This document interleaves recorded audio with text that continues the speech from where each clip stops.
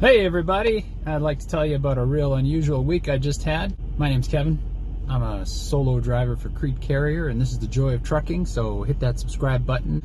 I want to tell you a story about this week. I had the same trailer for 9 days straight, and that may seem like no big deal to some of you out there, but when you're OTR driving with the drive-in division of a mega carrier, it's usually dropping hooks all the time. So what happened was I had 5 lives in a row, either a live load or a live unload at the beginning or end of a run. So that took me right through 9 days with the same trailer. I was really getting to like that trailer too. All started last Friday in Denver, picked up a trailer loaded with flour at a mill and took it down to Phoenix, Arizona. So, dropping hook, picked up the trailer, right? I get down to Phoenix, live unload. This is at a Costco, by the way, and you may know that CRETE recently picked up the Costco account, so this is the second time I've been to a Costco. You got a guard house or a gate house or whatever you want to call it. They tell you to go over to that waiting area, so you park with a bunch of other fellas, and they give you a little square thing that lights up and makes noise and vibrates and stuff like that. Kind of like when you go to some of these restaurants and they say, oh, just wait over there and your little thing will go, your little pager will go off when your table's ready. So that's what they do at Costco. So you're sitting there with this thing on the dashboard and minding your own business and biding your time, and then the thing starts vibrating and it tells you the dock, and you go to the dock and it's a live unload. That's how it's gone both times I've been to Costco now in the last month or so. Trailer's empty, same trailer. Off I go to Miami, Arizona, not Miami, Florida, which is east of Phoenix, up Highway 60, past Superior, up into the mountains on the east side of Arizona. Beautiful country, twisty, windy road, going over some really high arch bridges in the mountains up there. And I went to this huge copper mine. And they not only mine the copper, but they also refine it and smelt it and turn it into actual copper. So when I got there, it was a live load. And they loaded me up with copper rod, and I proceeded up to Ogden, Utah, just north of Salt Lake City. That was a live unload and a live load at the same place. So I didn't have to go far. I didn't have to deadhead far with the trailer, but on and off, again, live load, live unload, whatever. So there I am in Ogden, Utah, waiting to get unloaded. And this place is first come, first serve, and I'm like fourth in line. And I don't mind the view. I can see the mountains up the side of the valley, all covered in snow. They're really tall there. It was beautiful. But after more than an hour sitting there waiting for my turn, I got a message from my manager. He's like, hey, are they unloading you yet? And I answered, nope, not yet. Might be another hour or two. Next, he sent the bill of lading number for the next load, because I was unloading at that place and then going to load up my next load at the same place, so 0 deadhead miles. As it turned out, though, the layout of the place is the receiving doors are on one side of the building and the shipping doors are way around the other side of this huge warehouse, right? So that, well, I got this number for the next load. I'm going to go and see if it's even ready. Maybe I'll be stuck here even longer. So I got out of the truck and I went all the way around the building, went to the shipping door. I was talking to somebody there. I said, yeah, I'm from CRETE.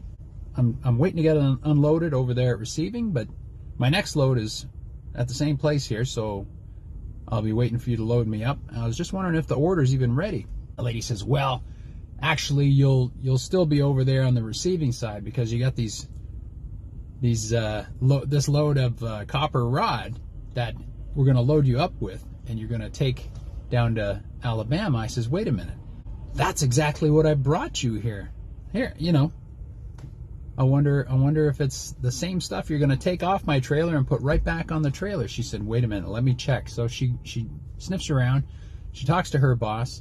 She says, look, we're going to leave the load on your trailer and just give you the next bill of lading, and away you go. So I thought, wow, that's great. So what they had to do was record the item numbers of the rolls of rod that I was bringing them, and then put it on the next bill rather than the other 6 loads, pallets that they were going to give me. So basically, I didn't have to get unloaded and reloaded. They basically just took the bill from the load I was bringing and handed me the bill for the load that was going out, and I got back in my truck and away I went. So I was there over an hour waiting to get unloaded before all this happened, but as luck would have it, another 20 minutes and I was gone. I didn't have to pull up to the dock at all. That was pretty interesting too. So, you know, I guess in a sense it pays to be proactive, you know, to look at your next load and just check on things and figure out what's what, and maybe things will go your way too. Took that load all the way down to Alabama. That was a good long run. That was 3 days, 1,800 miles. And once I got there, it was a live unload again. So there's 5 in a row, either live load or live unload. I've been dragging this trailer from Friday clear through to Saturday the next weekend.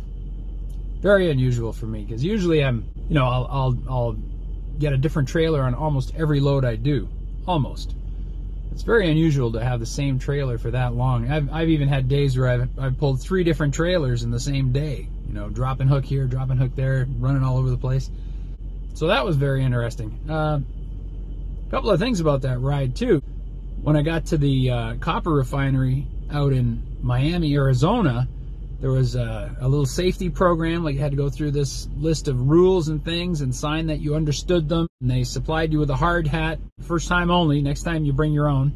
And they have safety glasses, and you have to wear your vest, and you have to have safety toes on your shoes, and no pets allowed on their property, no children, no people under 18 years old. So a lot of rules, a lot of stuff to learn. They even give you this little card that shows you've had their little safety class, and it's good for a year, so the next time you go back, you just show the card and you don't have to go through all that again.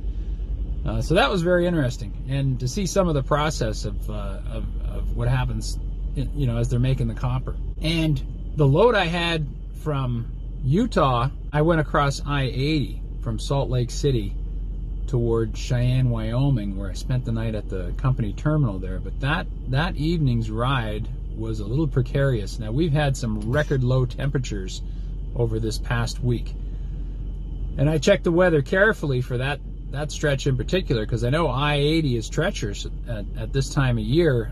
There's snowstorms, and often the road's closed and you got to chain up, or they just tell you to shut down and wait it out or whatever.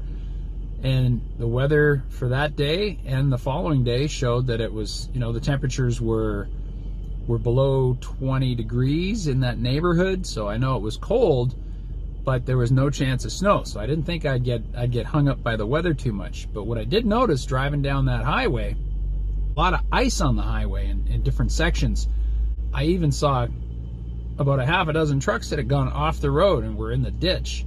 Nobody had rolled over, so I give the drivers credit, you know, like they didn't actually flip their trucks, but they had just gone shooting right off the road.